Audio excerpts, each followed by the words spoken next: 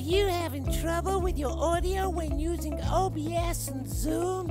I know I did, but after watching this short video, I'm now sounding like a pro. Oh yeah! Over to you, voice from above. Why, thank you, Padawan. Okay, so let's take a look at setting up your sound like a pro using OBS, VB cables and Zoom. Now, first of all, you're going to need the VB audio software, and this can be found at the website provided on the screen or within the links below. Now, once you're there, you want to look for the free VB virtual cable, just the VB cable. This is available in both Windows and Mac.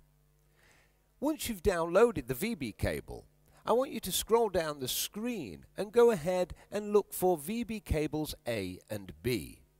Now, for VB cables A and B, you will need to pay a small donation of approximately $5 and subscribe. But don't worry, they're not the kind of people that spam you with a load of nonsense, and it's well worth the donation. So go ahead and download the VB audio software, VB cable and VB cables A and B. And also, you're going to need another download, but this next download is for your OBS Studio, and it's called Audio Monitor. And you can find that again at the website provided here on the screen or within the links below. Go ahead and download this Audio Monitor OBS Studio plugin. Install all three VB cables. That's VB cable A, and VB cable B. And then install the Audio Monitor.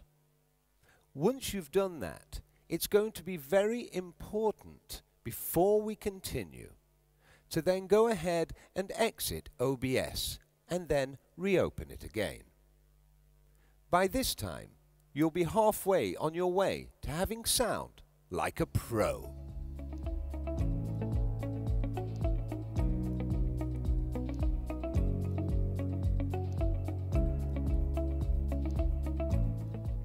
So let's take a look now at how to activate your audio monitor in the OBS Studio now that you've downloaded and installed it. First of all, come on over to Audio Mixer and right-click next to it. In the pop-up box, you should find Audio Monitor if you've installed it correctly. When you click on it, it will normally pop up as a little dock or pop-out box like this. Go ahead, grab it and drop it into your OBS dock and make sure that it's nice and visible.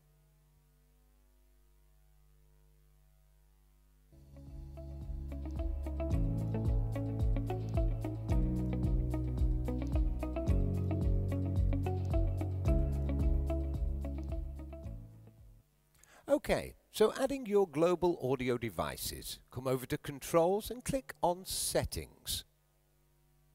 Now in the Settings menu, go to Audio. Come on over to the Global Audio Devices. Let's look at Mic Auxiliary Audio. Here you're going to want to choose your microphone. For me, it's the Chris microphone. Then Mic Auxiliary Audio 2. Let's go and choose your VB cable. Not VB cable A, not VB cable B, but the VB cable. Go ahead and select this. Then in the Mic Auxiliary Audio 3, I want you to select VB cable A. VB cable A.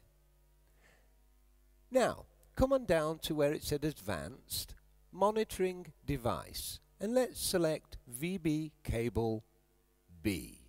That's VB cable B. Now, come on through and click Apply. You'll know if it's working because the Apply button often will remain at a different color to normal and the working wheel will start to appear. Now, this can take some time depending on the computer that you're using. Just be patient and give it a few moments. You'll know when it's done because the Apply button will change. Then you can go ahead and give a click on the OK And if it starts to think again, give it a few more moments. And when it's finally complete, you'll notice that you'll have the sounds, the global devices there in your audio mixer. Excellent. So here we are, we have mic aux, mic aux 2 and mic aux 3.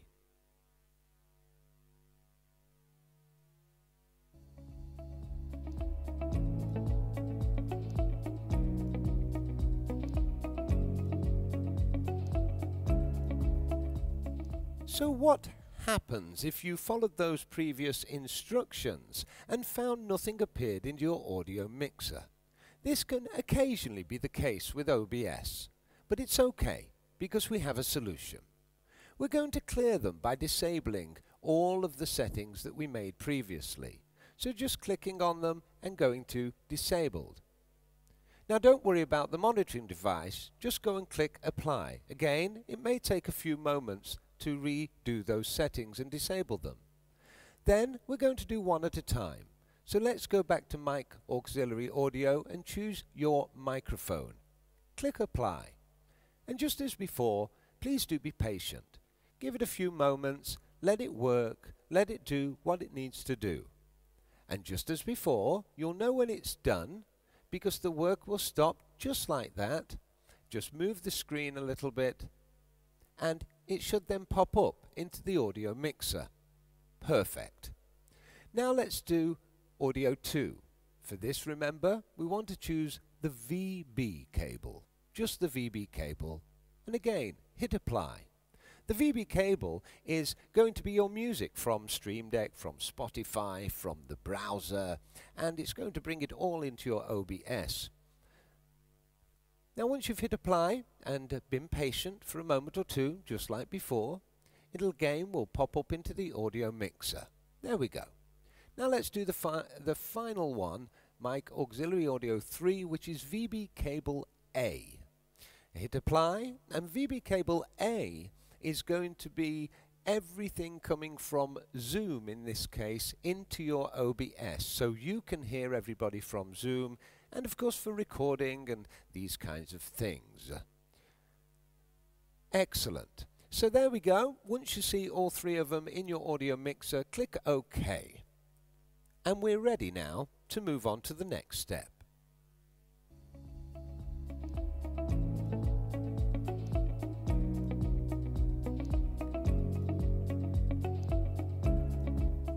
So let's now take a look at renaming your global audio devices to make it easier for you to know which is which. So first of all, mic aux. If you come over, give it a right click and go to rename. Now we want to keep mic aux for reference in our actual global settings that we've just set before. So just put a / and add to it my mic, because this audio setting is for your microphone. When you're happy with that, click OK, and you'll see it's changed and added it here. This is the master volume for your mic, as it is for the other global channels. Now, mic aux 2. Let's click on it, rename, and keep mic aux 2 / and this is your VB cable.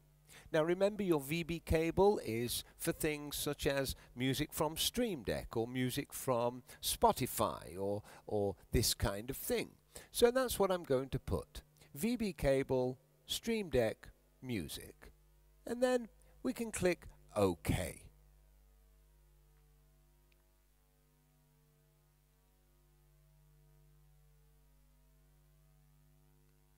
Alright. So now, finally, mic aux 3. Now, mic aux 3 is it's VB cable A. This is your Zoom audio in. So for simple sake and for ease, let's call it Zoom audio in. Excellent. Now, we've simply renamed all of your global audio devices, which makes it easier for you to follow along with and know what you're controlling at any given time.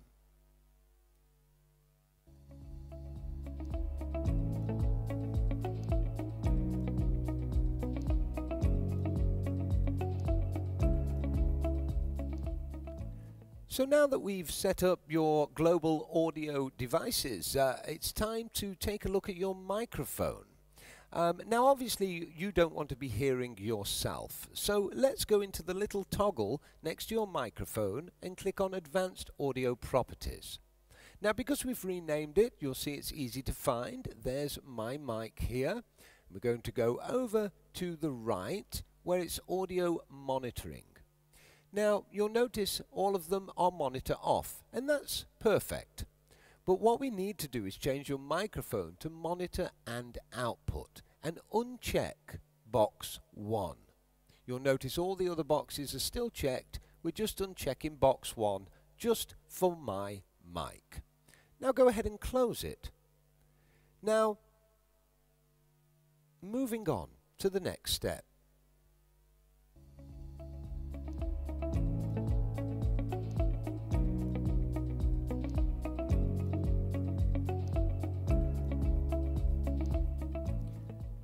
So now you've installed your audio monitor, let's go and take a look at how to set up all the settings. The audio monitor enables you to send sound to certain places or wherever we need to send it. So it's very important. Click on the toggle and click Meter Output. Click back on the toggle and go to Output Slider. Now, don't worry about all those things there. You probably won't have those. They're things from my scene collections. So click on Only Active. Now you'll notice here in Only Active, these are your 3 global audio devices that we set up. There they are, the VB cable, you've got the Zoom audio in, and the my mic. So let's go back into the little toggle and also just make sure they're all selected, slider names as well. Now go to Outputs, Track 1 and the Show. Select the Show. When you select the Show, it'll bring this Track 1 in here. Let's go back to Outputs, Track 1. Now we're going to choose where we want to send it. Now we certainly wanted to send it to VB cable B, because this is going to be in essence your microphone, and it's going to send all of your sound, your microphone, your effects all through to Zoom. So select VB cable B. It will give you a slider for VB cable B, and that always wants to be predominantly on the upper side rather than the lower, as that's what's going out to Zoom. Alright, so now we need to choose a monitoring device so we can hear what's going on. Now you could choose your speakers. In this case, that's my Samsung speaker there. You could choose your headphones if you want to use headphones during your performance or your show. But for now, I'm going to choose the speaker. You'll notice it brings another slider up. If we hover over it, it tells me it's for my speaker there. And this will control the volume of what I hear. It will not affect what anybody else is hearing. It will just be controlling the volume for what I hear. Now let's go and also maybe we want to select some headphones. So you can't see it right there, but I'm going to click on my headphones, hover over it. There we are. That's my headphones, and an independent volume for my headphones too. So there we go. That's the setup for the audio monitor. Now, time to move on to the next step.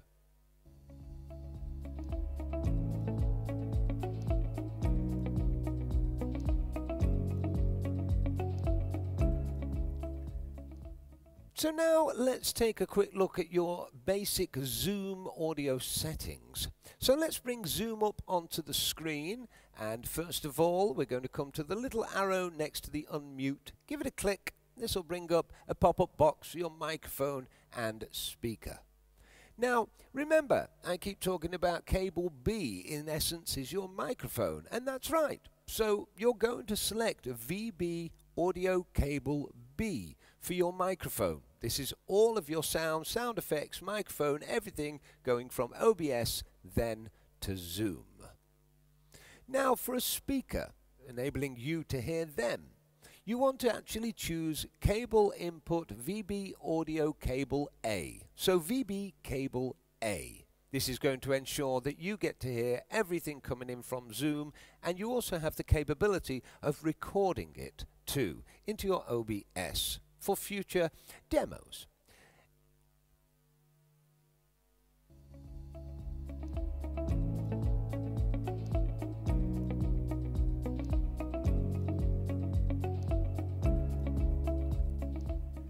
So now let's take a look at how we can add a specific piece of music to a specific scene. Now, there are many ways in which you can do this. However, we're going to do this in the simplest way for now. So first of all, let's go and choose the scene that you would like the music to appear on when you enter that scene. Let's say it's this one. Now, let's go into the sources and we're going to choose a media source.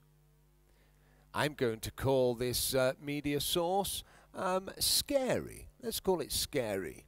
Scary music. Click OK. Now I'm going to go and browse for a piece of, well, a piece of scary music. Now, of course, this could be a sound effect, an applause, a laughter, anything you like. But for now, I'm going to choose, let's go into sound effects and audio, and let's choose, we'll have this creepy one here, and open. Now, as soon as I click OK, you'll notice that the sound will begin to play. So let's take a look. There we are. Okay, so you see it's got its own volume, its own channel in the audio mixer called Scary Music, and this will control that volume for us, and we can set that to wherever we are comfortable. You'll also notice it brings a slider up which operates the same master volume in the audio monitor too. Okay, so now we've added the music to the scene. Let's go now to another scene and see what happens.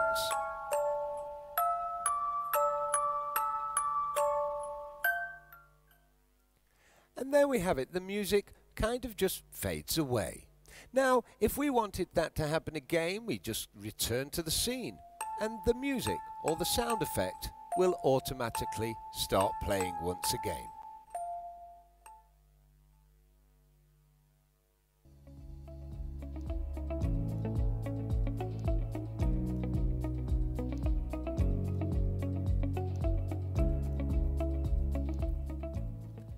Okay, so let's take a look now at how to play music directly from Stream Deck. So open up your Stream Deck. And the first thing we need to look for is the soundboard over to the right on the menu. Go ahead and get a Play Audio. Drag it into your Stream Deck and drop. Now, come over to File and let's go and click on the three little dots next to File. Here we have, well, these are actually a load of free Stream Deck pieces of music, which are great. They have lots of music and sound effects. And if you want to know where they are, click on that little icon. It'll pop up a whole box of sound effects, music. You just download them, and they'll be there ready for you to find. Otherwise, you can go to your desktop, your music folder, and pick whatever sound effects or music you may already have. For now, we'll go with a dramatic twist. So it's already titled for us there. You can change the title if you wish. But actions, we can play stop, play overlap, play restart, and loop stop. We're going to leave it on play stop, and we'll go fade in and out at about 2 seconds. Now this is the master volume for that specific single track. As you know, music can be recorded at different levels, so you have the bonus of being able to choose its specific level. Now with PC, we can send the output to the VB cable right here from Stream Deck, which is absolutely brilliant. Now, unfortunately, for those of you on the Mac, this ability isn't there. This output isn't there in Stream Deck. And what you'll have to do to make sure that you can play music through your VB cable is go to your soundboard on your Mac, go to Outputs, and select VB cable as your output. Okay, now if you want to then go back and use your Mac without OBS to watch something, or then just go back to the outputs in the soundboard and change it back to your MacBook Pro speaker or whatever it was originally. Okay, so with that said, let's test this out. So we're going to now go and press that music button that we've just created on our physical Stream Deck and see what happens. Just watch the VB cable.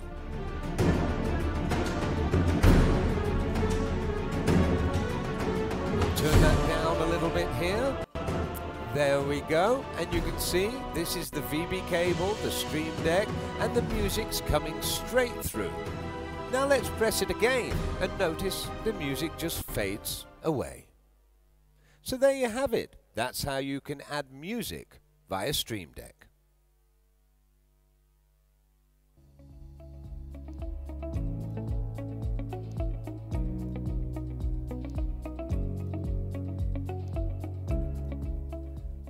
Now, for this last and final step in setting up your sound like a pro. In the past, you may have added videos to your OBS, videos that have somebody speaking in them. Therefore, the lip sync has to be perfect. Now, you may have noticed that when you've done that, everything was fine, but later on or further on in your performance, that the lips were no longer in sync, and it was very baffling. Well, I have a solution for that, and we're going to show you how to do it now. So first of all, let's go and create a scene for our video. I'll call it my video. Now this could be an introduction, it could be an instruction video, anything you like. Go to the sources and add a media source. And I'll call it video 1. We'll OK that, and let's now go and browse for, well, the video that you're looking for. In this case, I'm going to go, let's go with this one, through the TV. Interesting. Let's make it the full size of the screen. You'll notice a soundbar has already come up. Just turn that down for a moment. A soundbar has already come up that says video 1. And so far, everything does look fine. Things look in sync. But like I said, this could change. Welcome to the show. So, to ensure that it remains in sync, we need to set it up like we did the microphone. Now I'm just going to mute this for a moment while we do that. Let's go to the settings in the video that we've just created, Advanced Audio Properties. We see where it is because we titled it. Come over to the right, Audio Monitoring, and we're going to change it like the microphone to Monitor and Output. And we're going to turn off Track 1. Now, currently with these settings, this means that you won't be able to hear it, but everybody on Zoom will. Now, of course, that might not be useful for you, where it is for the microphone. You don't want to hear the microphone, but you do, or probably do, want to hear your introductions and videos and things like that. So let's go back to the video, right-click on the video in the sources and go to Filters. In the top half of the filters, I want you to plus and add an audio monitor. Click OK and send it to your speakers or your headphones, wherever it is that you want to hear it from. And then go ahead and close that box. Now by doing that, you'll notice that it gives you another meter. So the first bar, this one that I muted before, this bar is what's going out to Zoom in this case. So we set that at the appropriate level. And this one here now is what's going to your monitor, your speaker or your headphones. And again, you can set that to whatever level you like and it will not affect them that are watching the show. So, with that said, that is pretty much everything you need to know. Let's take a look at the video again now and make sure it's all working the way it should be.